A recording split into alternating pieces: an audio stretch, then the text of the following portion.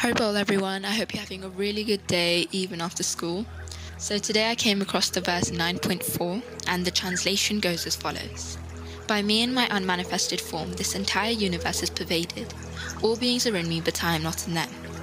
So what I understand from this verse is that Krishna is everywhere around us. He pervades the entire universe. He is in every living entity, humans, animals, plants. He's within us and he's just everywhere.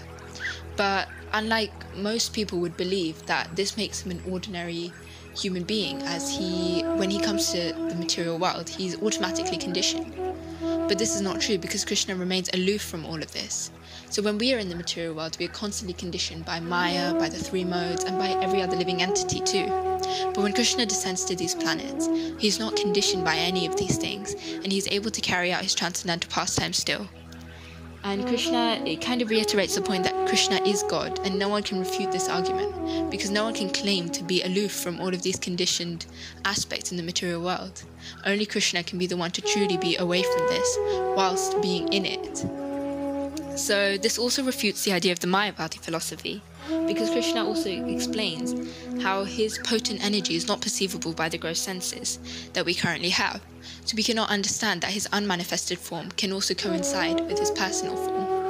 And this chapter itself is called the most confidential knowledge, which just shows that Krishna is stressing the point that he can be in so many places at once. He can pervade the entire universe whilst remaining within us.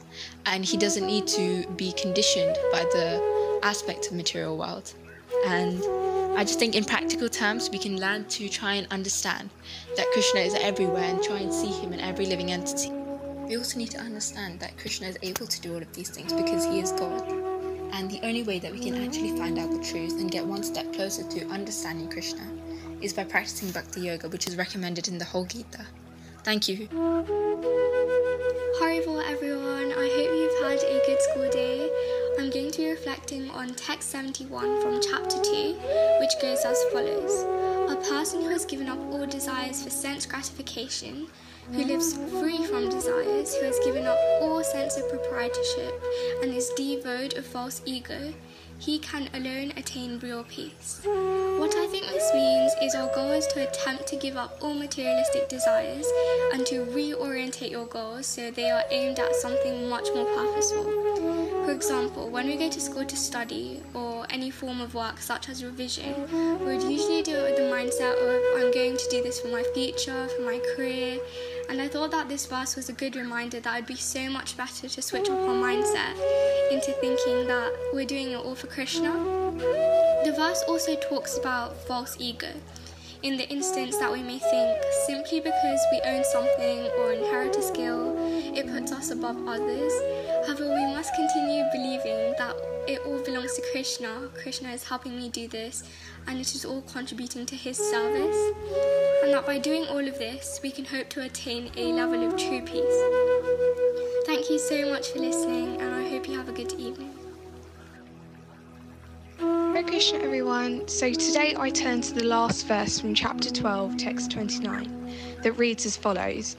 A person in full consciousness of me, knowing me to be the ultimate beneficiary of all sacrifices and austerities, the supreme lord of all planets and demigods, and the benefactor and well-wisher of all living entities, attains peace from the pangs of material miseries.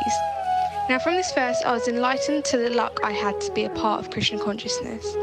Our main aim in life should be to fulfill our duty and spread Krishna consciousness, and as Srila Prabhupada said, to give this one life to Krishna. This verse allows me to understand that however much we advance in Krishna consciousness, the easier it is to attain spiritual bliss and the higher probability that we find peace from learning such practices in the Bhagavad Gita. I also learned that the more we engage in Bhakti Yoga, the more distant we become from the chains of the material nature.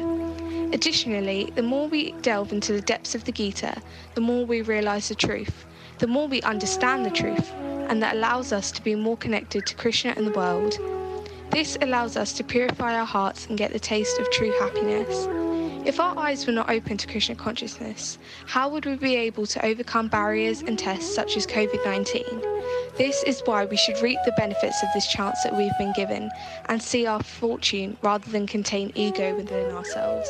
Thank you. Hello everyone, hope you're all well and having a great day. For today I picked out verse 49 from chapter 11, and it reads, "You have been perturbed and bewildered by seeing this horrible future of mine. Now let it be finished. My devotee, be free again from all disturbances. With a peaceful mind you can now see the form you desire." From this, I can infer that Krishna's universal form, his four-handed form, is something that can terrify even the best of us. If we were ever to see Krishna's universal form, we wouldn't be able to handle it, because even Arjuna wasn't able to handle it. So it's showing that even he himself is saying that it is a horrible feature of his and it's a disturbance. So he himself is saying that the universal form is not something that a devotee should worship, and rather it should just be his two-handed form. We should worship and devote ourselves to the two-handed form rather than Krishna's universal form, because that is something that one should not see, for it will terrify him. And it's not about how we see Krishna or when we see Krishna, if we see Krishna.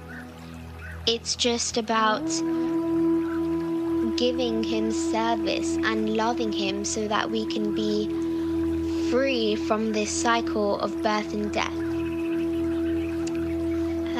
But that's what I got from this, and I hope it makes sense. Hi everyone, hope you're all doing well. So today I opened the Gita and I got chapter 4, text 1, which reads, "The personality of Godhead, Lord Sri Krishna said, I instructed this imperishable science of yoga to the sun god Vivashvan, and Vivashvan instructed it to Manu, the father of mankind, and Manu instructed it to Ishvaku." So this text is talking all about parampara and the history of when Lord Krishna instructed the transcendental knowledge of the Bhagavad Gita to the sun god Vivashvan. But I think like the big point from this verse is all about parampara, and parampara is that disciplic succession where the principles stay the same but the details change. Like when Srila Prabhupada came to the West, and initially he had said that the devotees should chant 64 rounds a day, but then that was inconvenient for them because they had jobs and other stuff. So Srila Prabhupada then changed it to 16 rounds a day, and that principle of chanting was still there. The devotees were still chanting every day, but that detail of how much they were chanting changed. And I feel like parampara is such an important thing because it's the Bhagavad Gita as it is. It hasn't been changed from what Krishna said. It hasn't been interpreted. This knowledge has been passed down the parampara, and it hasn't been it's so important that we don't mentally speculate on the Bhagavad Gita, because then we can misinterpret things, and then we can come up with, I guess, foolish ideas about what reality is and the truth. But here we've been given this transcendental knowledge.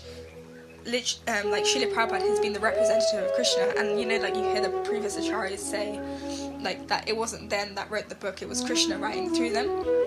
Like Krishna told them what to write and they just wrote it down. So I feel like that's such an important point, because it's not that we've been mentally speculating on what reality is. This comes straight from Krishna, and we're basically being told directly from Krishna, and in that way I think that's what this verse is talking about, this point of parampara and learning practically straight from Krishna. Hello everyone. So the verse I came across today was chapter 10, text 10, and it goes as follows. "To those who are constantly devoted to serving me with love, I give the understanding by which they can come to me." So what I understand is that Krishna is asking for three things in this verse. The first thing is that we need to be consistent, so always and constantly performing devotional service. Secondly, we need to perform devotional service towards him, and the last point is that we need to do good service with love. So if we do these three things, Krishna promises that he will give us the understanding by which we can come to him. This is one of the most important verses in the Bhagavad Gita because this is providing us with the key to go back to Goloka Vrindavan.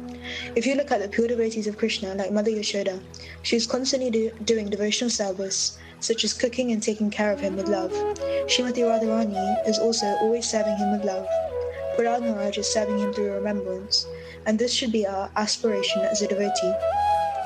So while it says that we need to perform devotional services constantly with love, in practical terms it is quite difficult as we have so many distractions such as social media, Netflix and so on, and sometimes we're doing the service in a very mechanical way. So I can say for myself that I have a very long way to go till I reach the full point at which I can follow this verse fully. So basically performing devotional service toward Krishna and with love. Thank you.